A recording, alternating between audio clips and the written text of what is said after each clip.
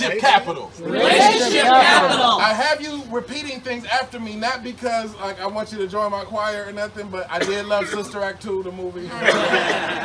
It's because despite our background differences, despite where we come from, our zip code differences, we are one tribe in here, okay? And when you hear the voices unite, there's a certain energy and vibration to it. This brother right here, right there, stand up, stand up, stand up. He looked real buff to me, okay? But he's been, thank you, he's been figuring out his goals and dreams. He's part of Stephen De La Cruz's mastermind, okay? I hope you tell him about this. Okay, have a seat, brother. All right, so, you know, to be a part of his mastermind, it costs $30,000, okay? Now, you look way cuter now than some people that's in here, okay? So, let me tell you why. Because of relationship capital. Relationship capital. And I would not even, Tom Gay would not be here if I just cold called him. Tom Gay is here because Brett Labit is here. And he vouched for me. Everybody say somebody's going to vouch for me. Somebody's going to vouch for me. Not me though. No, just playing with you. I'm just joking with you. We're here to have a good time. But let me tell you who vouched for me. My brother that taught me the definition of tribe. My brother that taught me to, actually, when I was thinking about running for office, Donald Wilson Bush was my campaign consultant. But this guy helped me with new languaging that allowed me to stay in my lane. And I was able to call him when no one else believed in me. When I experienced a hard time and I was in the hospital, it was Dr. Cecile that had my back. And who called me on the payphone while I was in the hospital? This man right here, Mr. Brett Labit. So I want you to applaud like it was not just Beyonce, but Beyonce and Jay-Z. Ladies and gentlemen, coming to the pool, my guy, the architect himself, Mr. Brett Labit.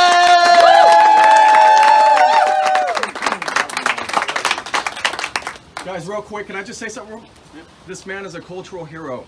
Please listen to him. Please. Thank you. I'm honored and I'm humbled. It'll be how long? 5 minutes? You got it. You got 7, brother. 7. It's going to take 8.5, so we're going to squeeze it in. It's so good to be here with you in Tribe. And you're at the center of your universe. You know, you heard the saying before, the world doesn't revolve around you. The truth is it actually does. Your world revolves around you as an authentic leader. These lenses here, these are leader lenses, right? Everything starts with you. And you carry about you an energy, you carry about you a presence and a philosophy and principles and values. You know, leadership has always been taught as you lead, they follow. I want to give you a new look on that. Lead yourself well first. Just lead yourself well. When you do that, everything is going to come to you. You lead yourself well and you will attract. As you attract, you're going to need to nurture. And as you nurture, you're going to convert. Say convert. Convert. Convert to what? Right now, you might be programmed, convert a client, convert a friend, convert a collaborator. How about you convert to the highest and best? Yes. Why don't you leave the agenda out and just say, I'm going to lead myself well. As I lead myself well, I'm going to convert. Convert to what? The highest and best. What is that? We're going to discover it together. How many of you know more than 50% of the people in the room? Okay. How many of you know more than 20% of the people in the room? Now, of those people you know, what's important to them? Do you know? If you know, you're well on your way to building a thriving tribe. Because if it's, well, I know Jonathan is doing, what are you doing, Jonathan?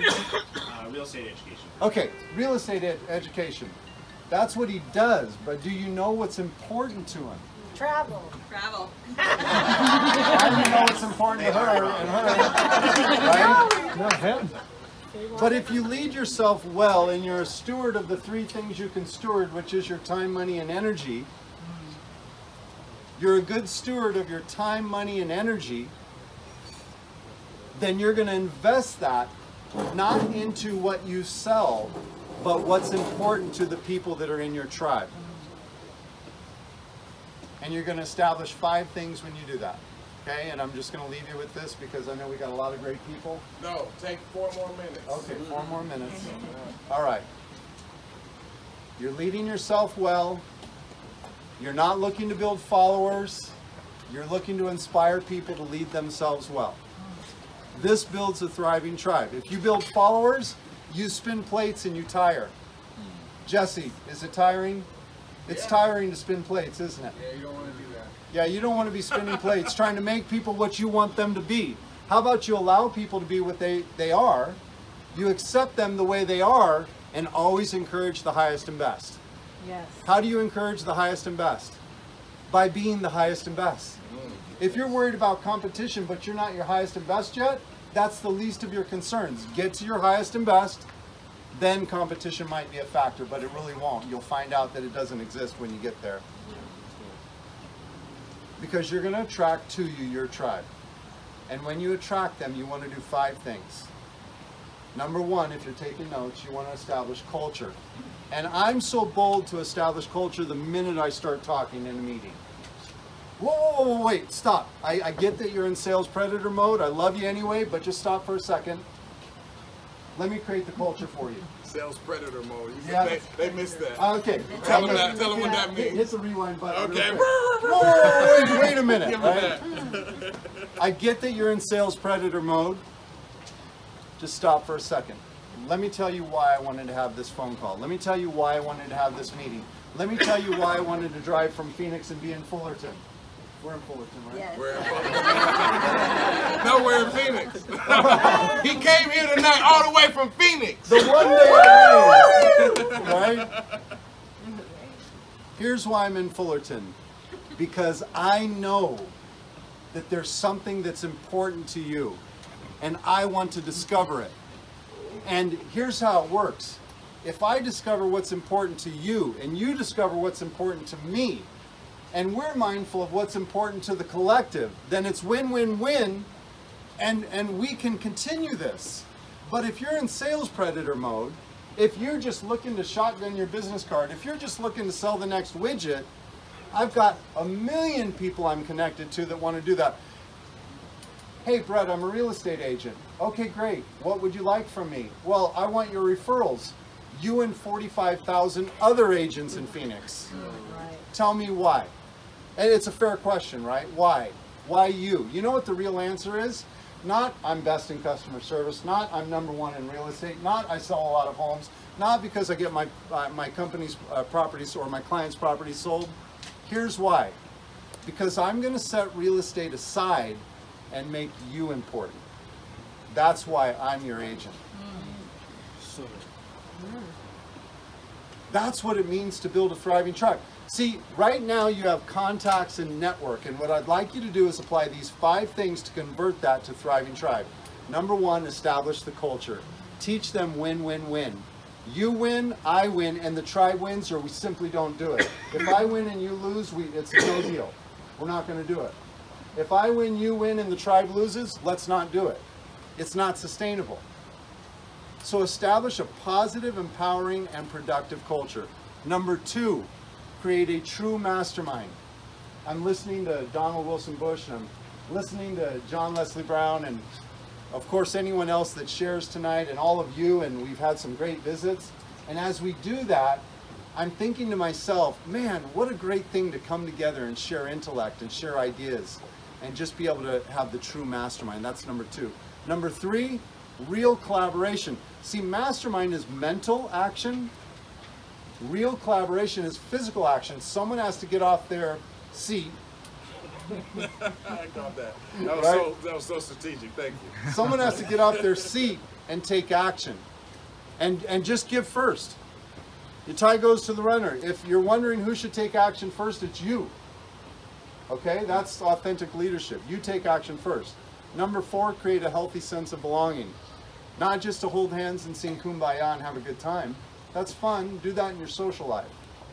But if you're building a thriving tribe, if you're building an ecosystem, if you're building a strong microeconomy in your life, then create a healthy sense of belonging that is positive, powerful, empowering, and productive. Right? Be inclusive and be careful to judge.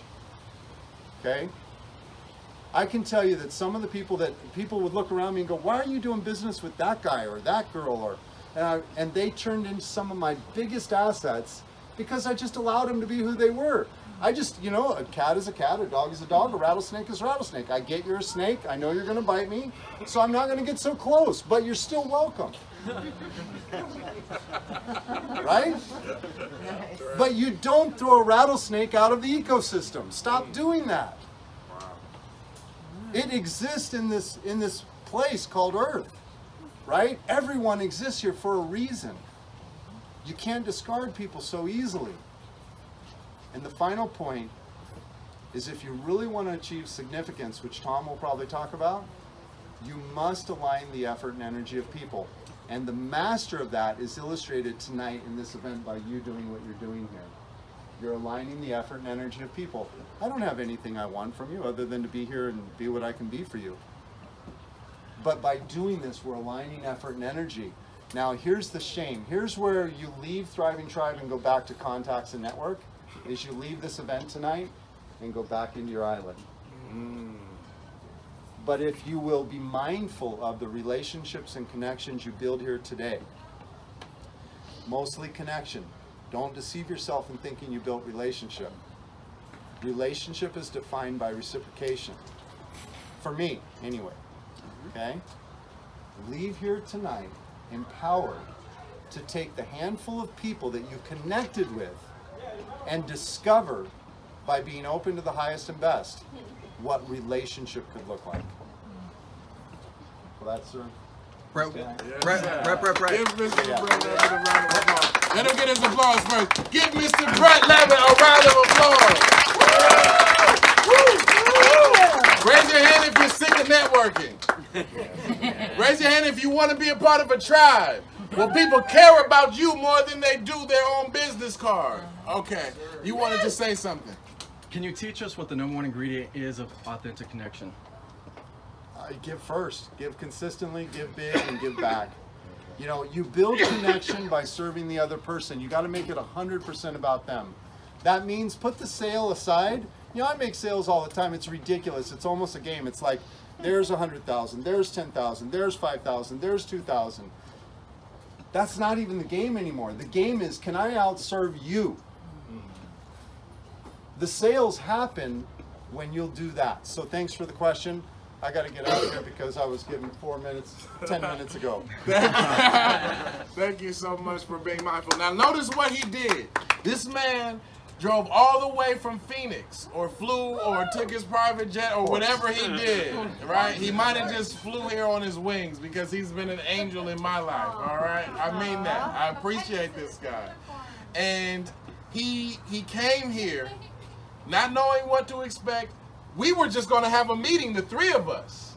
And I said I wanted to show off my friends. And Tom Island